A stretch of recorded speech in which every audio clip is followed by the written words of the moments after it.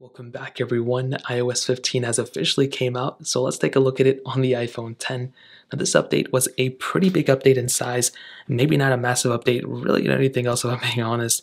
It was about 4.94, so about like 5 to 6 to 7 gigs almost on all my devices. So definitely not a small update by any means in terms of size.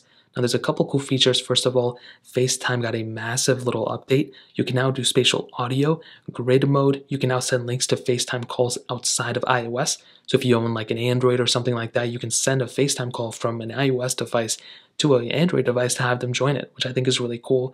You can now use portrait mode and you can share your screen within FaceTime as well. So I will make a separate video talking about that. That's why I'm not really going into super in depth right now. Basically, every single little thing here I'm going to make separate videos about. I'm really just telling you how they are. Now, updating my iPhone 10 wasn't really that bad. It took like a couple minutes.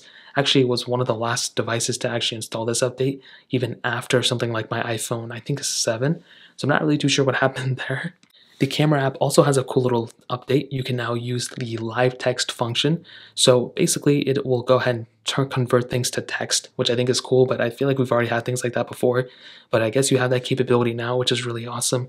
You now have a focus mode as well. So if I scroll down right here, you can see this new little focus toggle. If I click here, it essentially allows you to go ahead and, I guess if you're somebody who uses Do Not Disturb, you'll get the most use out of this. I do not use Do Not Disturb, so I guess, keep it as you will. But this is another really cool feature that I'm going to go into so much more detail on in a different video.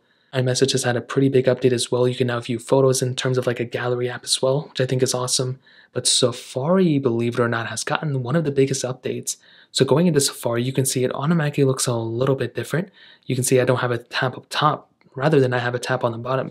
If you click on the 3 dots, it still takes you to something that looks kind of familiar right here. Not really that, it was supposed to click here. I guess it looks different per device. You can get into the tabs by clicking there, but you can also swipe from the side and get into the tabs there as well. So you can see I can go ahead and swipe, I can keep swiping and keep getting into a ton of different tabs. And I think that's a really cool thing. I like this a lot. It makes it seem much more seamless. I just wish it didn't look super like almost like my home tab. Like when I swipe here, it looks almost the same thing. So it's going to confuse me a little bit. Hopefully they can make it look a little bit different, but I think this looks really awesome. Safari also now has essentially the capability of using the Safari extensions. So you can now utilize those extensions on your iPhone, which I think is awesome in and of itself. And notifications also got a little bit of an update as well. So I don't really have any notifications yet, but they also got a little bit of an update, which is cool.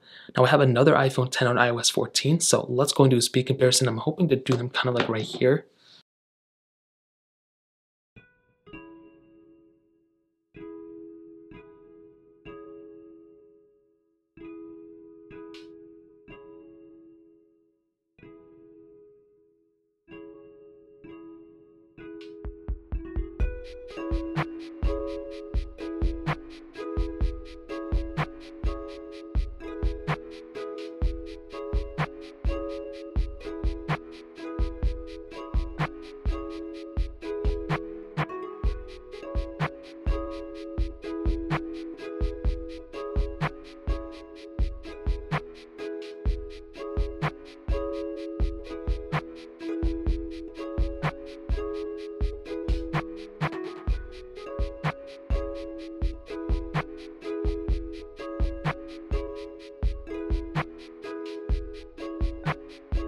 Okay, my camera just shut off me. I'm not really 100% too sure why.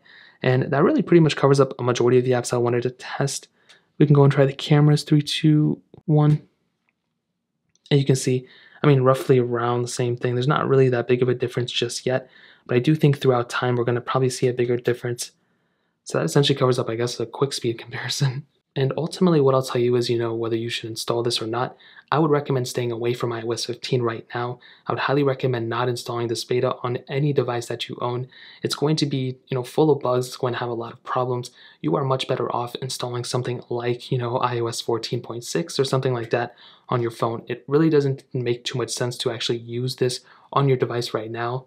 Like I mentioned, it's going to be full of bugs, it's going to have a lot of issues, and you are much better off installing an official version rather than a beta. I would even recommend staying away from this beta until like iOS 15.1, and then I'll probably kind of recommend, using this beta. But I think other than that, this beta is great, I like it. I would recommend staying away from it until iOS 15.1 officially comes out, but no earlier than iOS 15 official in my opinion. So that essentially covers it. If you guys have any other questions or anything, let me know in the comment section below. Hit the like button, that would mean so much, but definitely hit that subscribe button. Every single subscriber that we get really does count, so it means so much if you guys can hit that. Also check out the other links down in the description as well, my Twitter, my Instagram, my other channels. More importantly than everything else, I love every single one of you guys. Hopefully I'll catch you guys in the next video. Peace out till then.